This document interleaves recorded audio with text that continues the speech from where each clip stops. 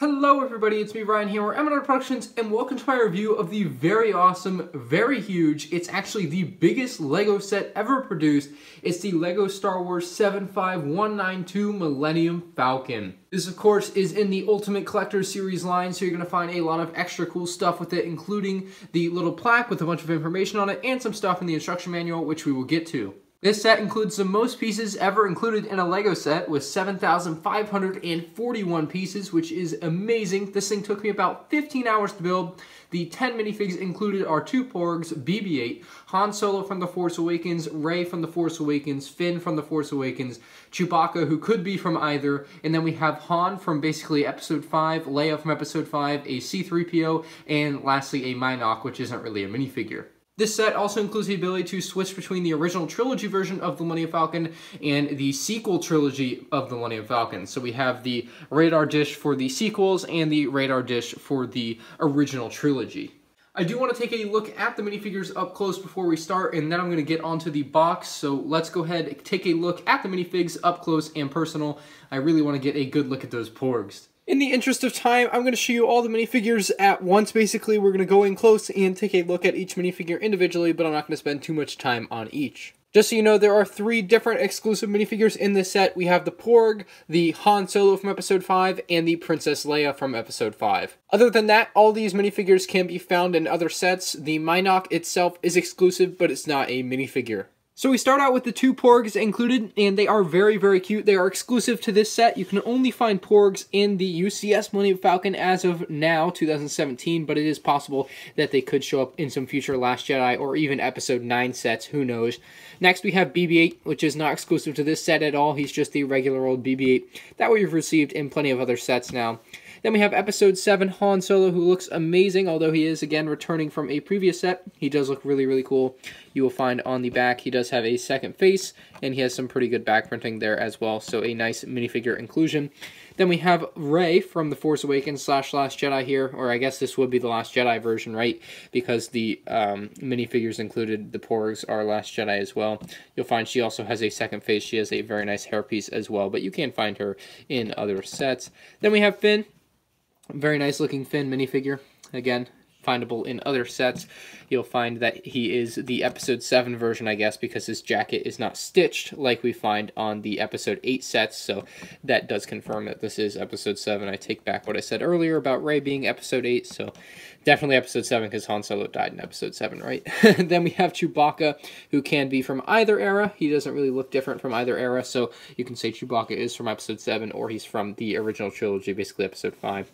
Then we get into the other 2 exclusive minifigures, which are really, really cool. We have Han Solo from Episode 5. You can see he's got this really neat hairpiece, which I believe first showed up in the UCS Death Star, maybe? I'm not 100% sure if this is a new hairpiece, actually. It might be. It's the Episode 5 hairpiece. We have his outfit from Episode 5 as well.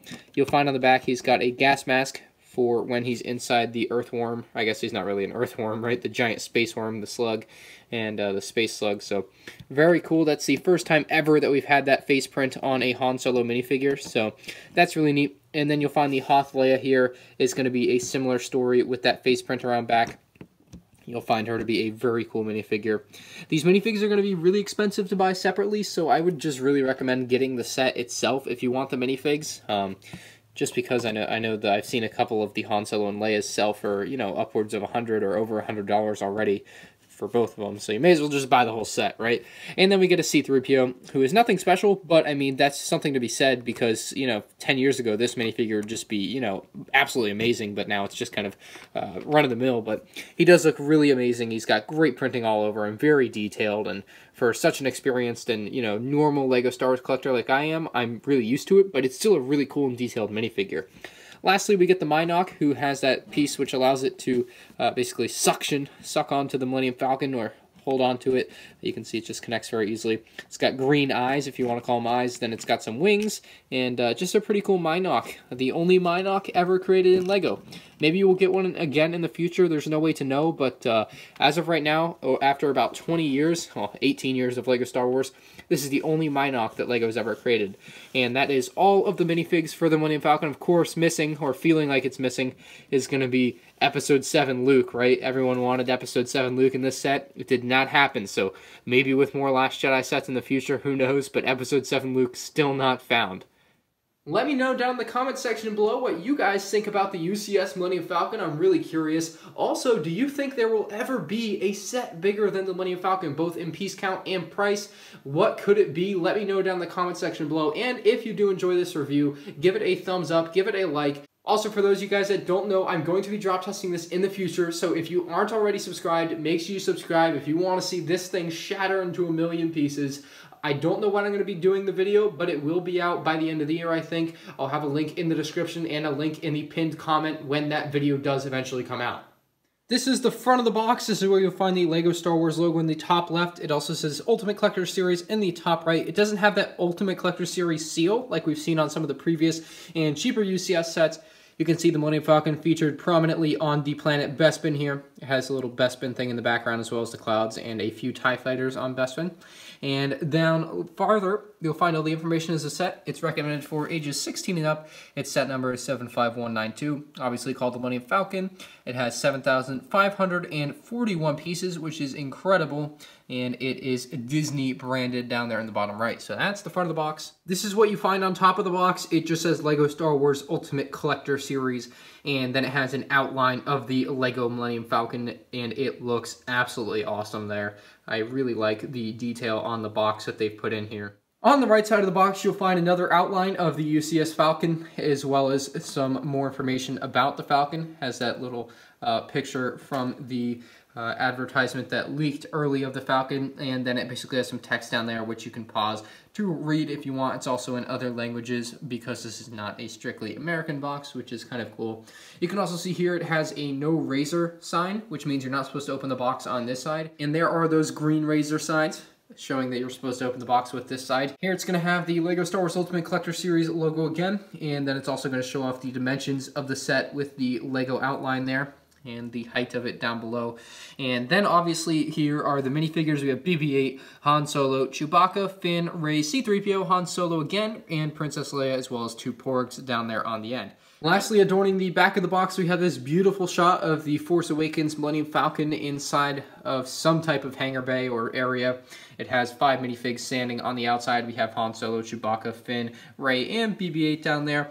It also is going to show off all of the features of the Millennium Falcon, the ability to switch radar dishes, and basically additions of the Millennium Falcon. You can see that Millennium Falcon is on Jakku there, which is kind of cool. And here we have the Mynock chasing after Han and Leia, and Chewbacca down there as well with the minifigure pad opened up. Here you can see where you can put Finn into the gunner area.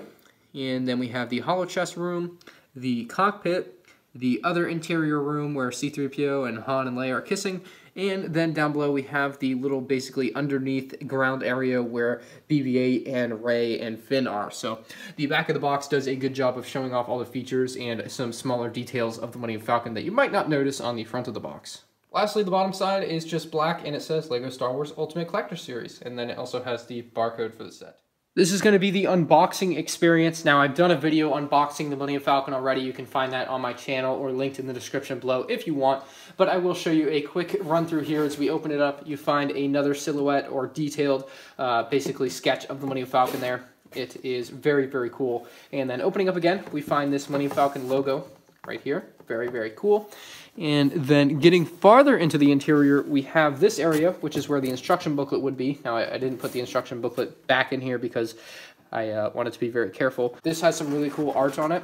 They all do as we get in here. So that's pretty cool. You can see, if we orient it the right way, you can see what kind of section that is of the Falcon. You can see the turret up top here. It wraps around. That's where the instruction booklet would have been.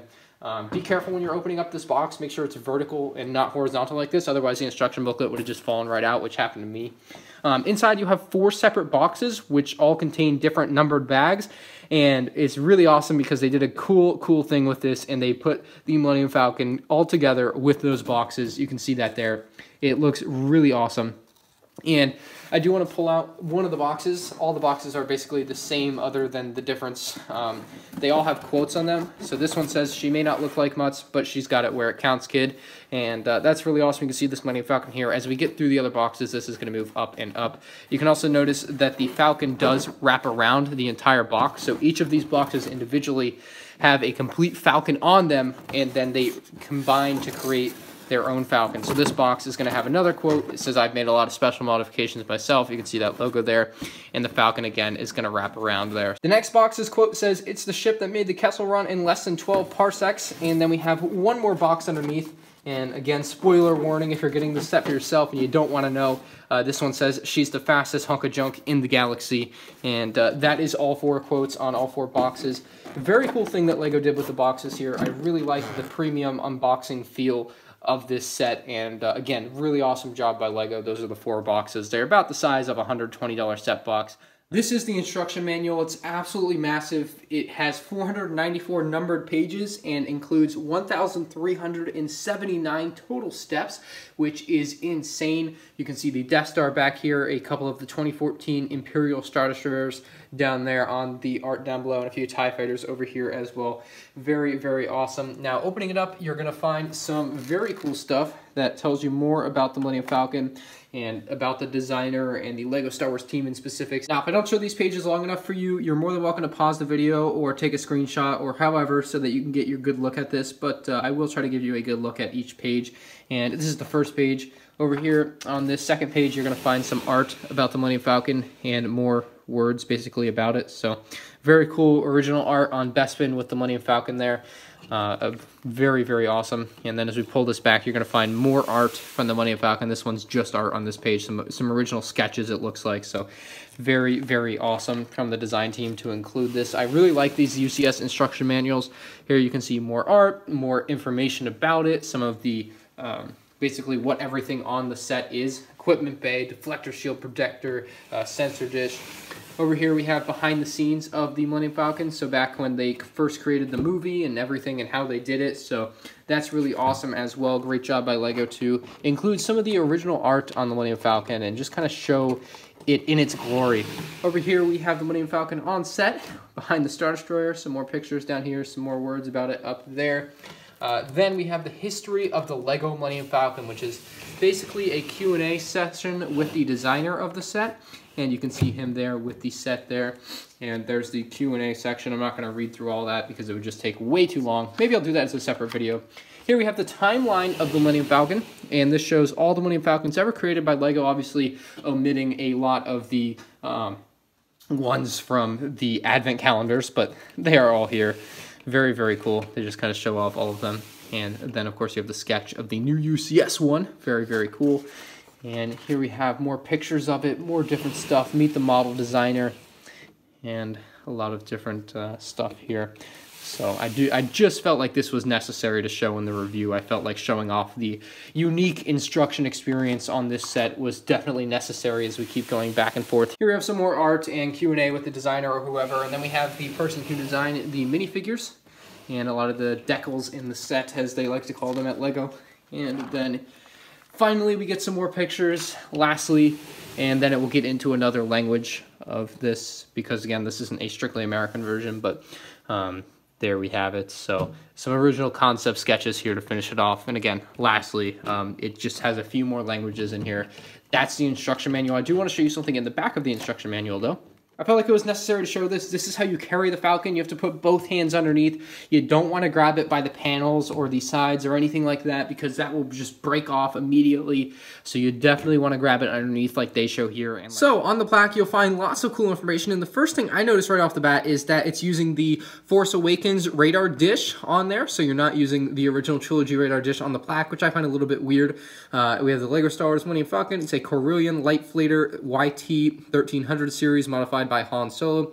Its manufacturer is the Corellian Engineering Corporation. Its length is 34.75 meters, although you'll find that the model we have here is just about 3 feet. Its engines, its maximum speed, its hyperdrive speed, its weapons, and the capacity for 2 pilots, 6 passengers, and 100 metric tons of cargo. That's a lot of cargo.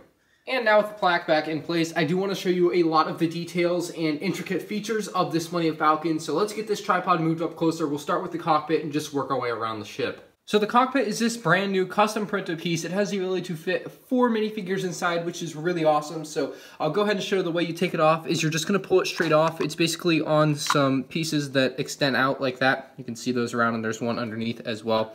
This is the cockpit piece. It's got a very nice print on it, as well as this piece in the front here. So it's much larger than the one that we find on the smaller Millennium Falcon nowadays, but we can fit 4 minifigs in here, so I'm going to get them in there. We have Han Solo, and you do get a couple of old control panels in this set, so you guys can see the control panels here and there. None of those prints are new to this set. They are from previous sets from the past, and you're not getting anything exclusive there, unfortunately. And Chewbacca will sit right down on there. Now that we've got them all in there, we're going to try to put the cockpit back on so that you can see them all fitting in there very nicely.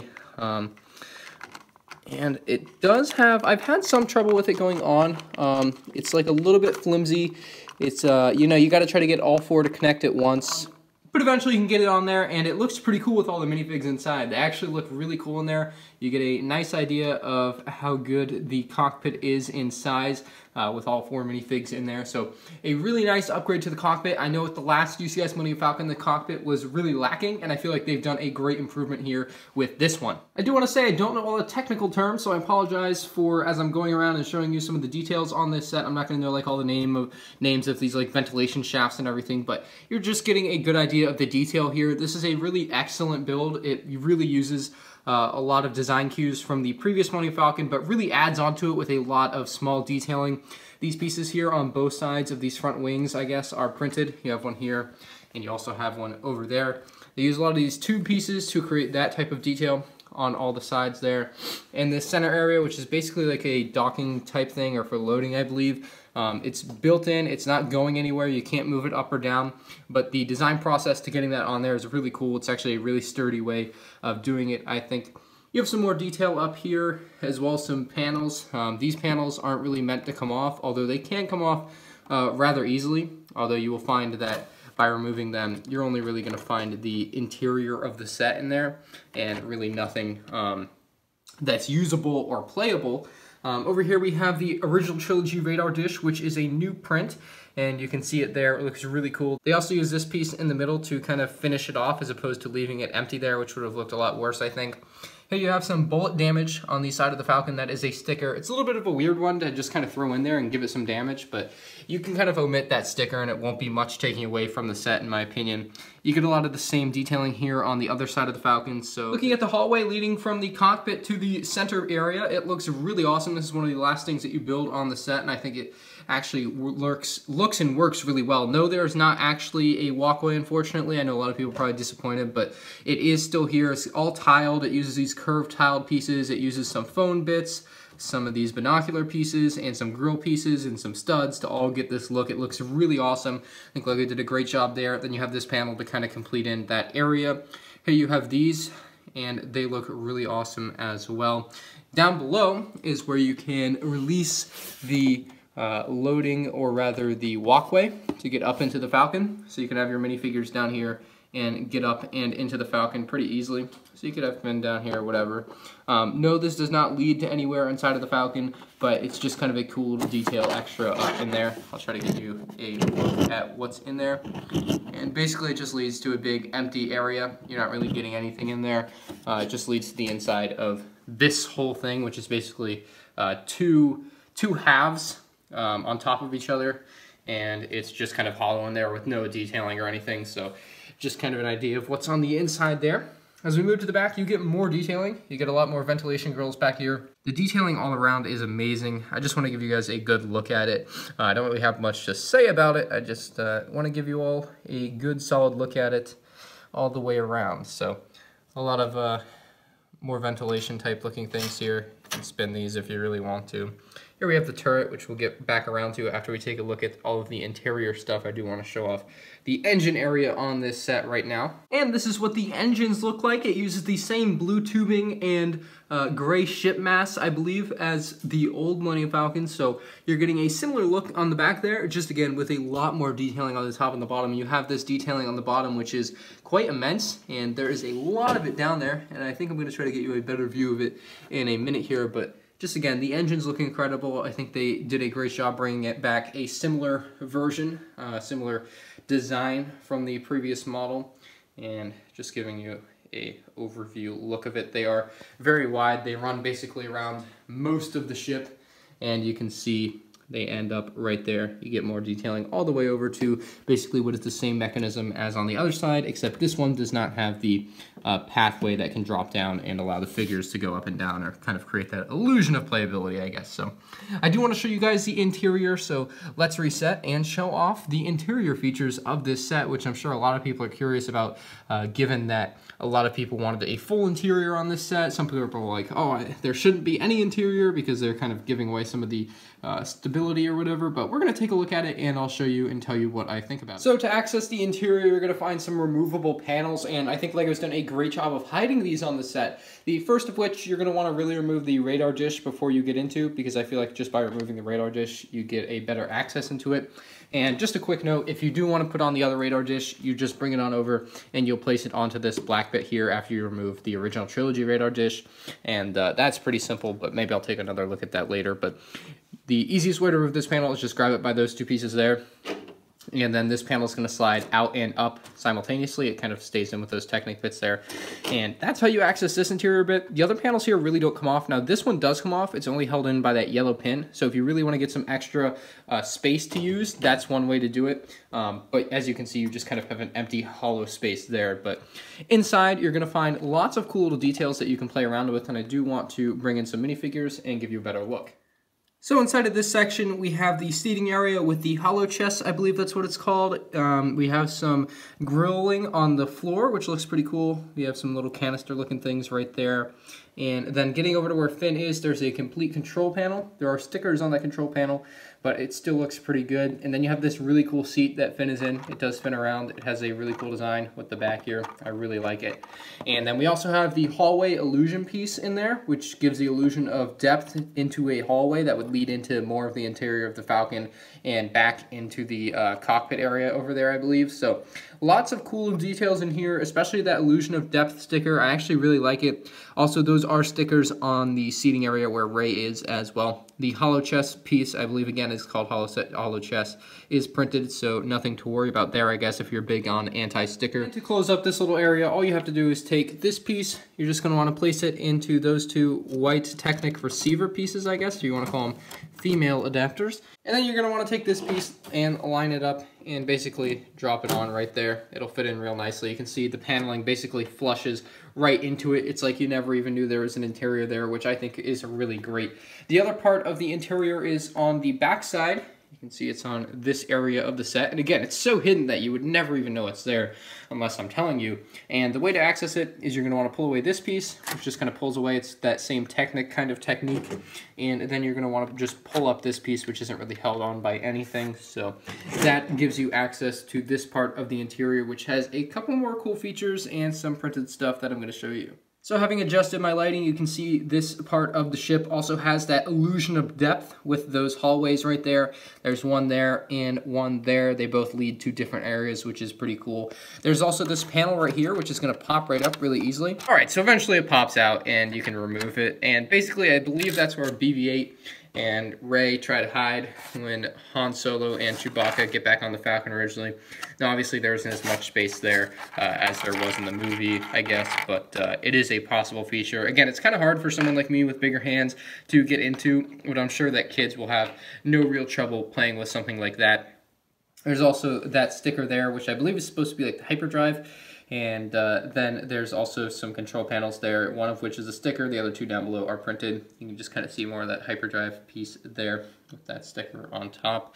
And back here, it just kind of leads to nothingness. It's just a hallway to a blank area with a small, like, control area, but not too much. Just kind of some black pieces kind of ridden throughout the wall.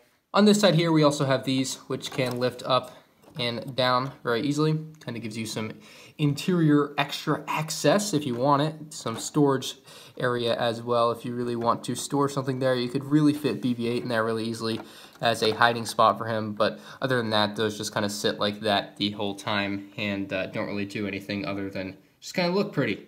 So the back interior, much like the front interior area, you're just going to place these back on the way you found them. The Technic piece is going to fit in there pretty easily, and then you're just going to place this on top like that, and it's all in there flush. You'd never know it was there unless I told you so. So that's really cool.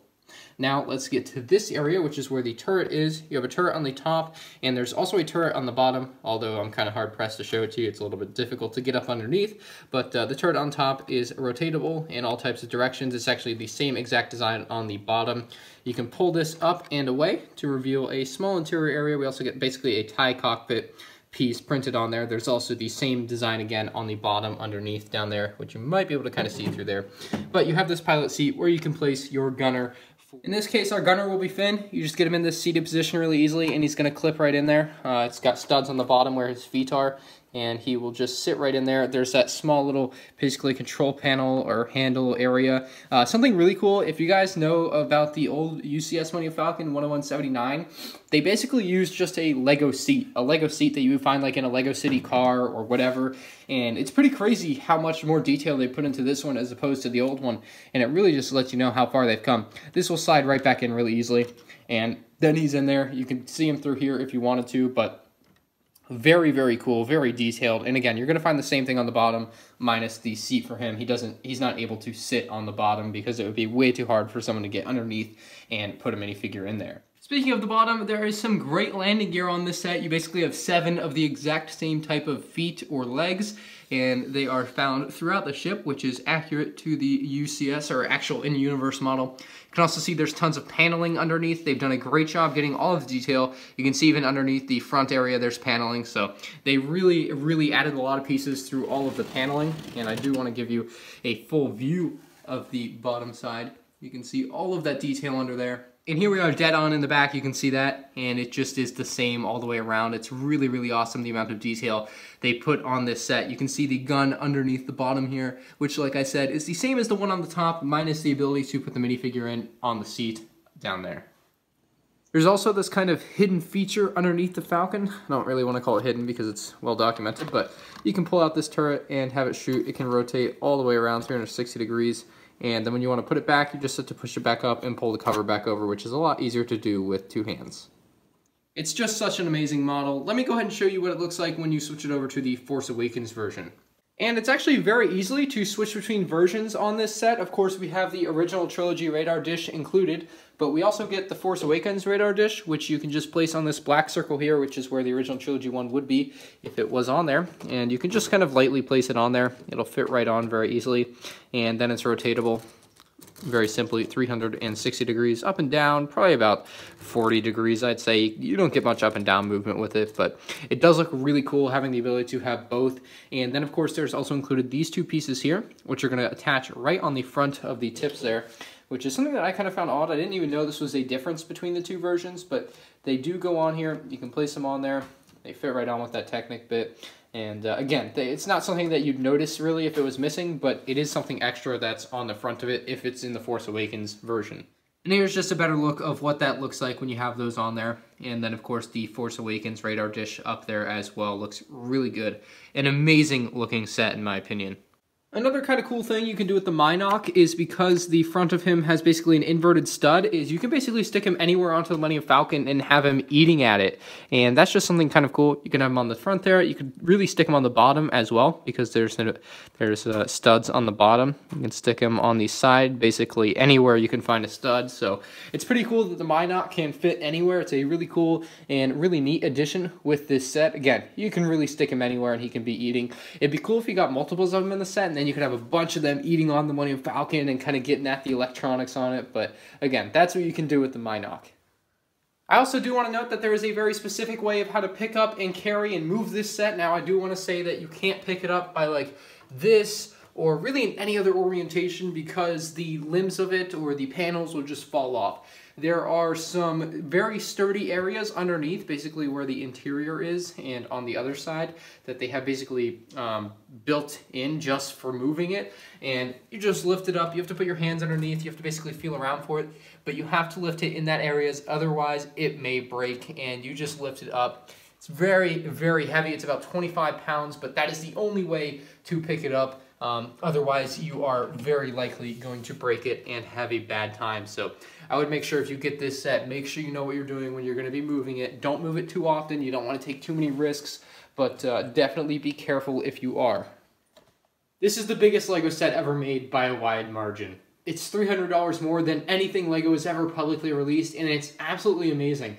I'm very happy with it. I'm very happy to be a proud owner of it, and it's a really awesome and detailed LEGO set. This is not a LEGO set for the casual fan. This is not for, you know, your cousin Jimmy's, 10-year-old birthday. This is a very big and expensive set, and this is something that should be really cherished by people who want it. I think it's something that you shouldn't just go out and buy on a limb if you're not sure if you want it. I think it's definitely at $800 a premium LEGO set, and it definitely presents itself in that way, especially with the unboxing experience and all of the detail and the cool minifigs included in this set. I would definitely recommend it for anyone who's a lifelong fan of Star Wars and really likes the design of the Millennium Falcon and really, really likes LEGO. I think it's a great mashup, and they work really well here. It just looks like an amazing Millennium Falcon model. It's a very nice upgrade from the model from 10 years ago.